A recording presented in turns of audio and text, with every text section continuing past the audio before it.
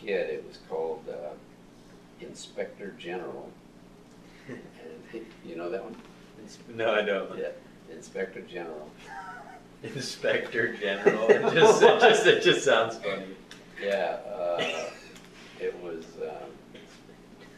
Inspector General. I looked it up and saw it as an adult, like older life. Captain Chief.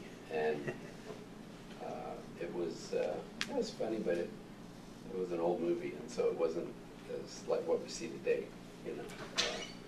And the thing that cracked me up the most of it, in England, in the old days, okay, the castles and knights and stuff, Yeah. they would have an inspector come into the city, and the city would get ready for him and be prepared and treat him special because they wanted a good report to the king of their community.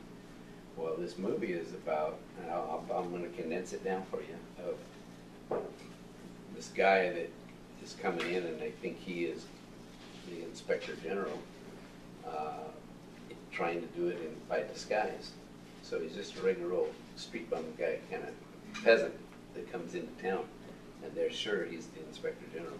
And they're throwing him a big feast, and the one funny part was, in England, let's say we're sitting around your table, the person that was carving and filling the plate would pass it to the left, and then that person would pass it and go all the way around and then end right next to the server. They wouldn't give it this way and this way. Everything, they'd carve up the meat and it would go around. Well, this Inspector General is sitting, he's almost like a Mr. Bean. Mm-hmm. Yeah. He's sitting at the far end, right? And he gets the plate and he goes, "Oh, thank you." He starts eating the plate. So all the people on the other side of the table is not getting their food, right? And another one gets handed to him and he's, "Oh, thank you." And he sets it down, and he's collecting all these plates that are supposed to go all around. You know? Anyways, that's just one scene of it, and it was funny. That was when I was young.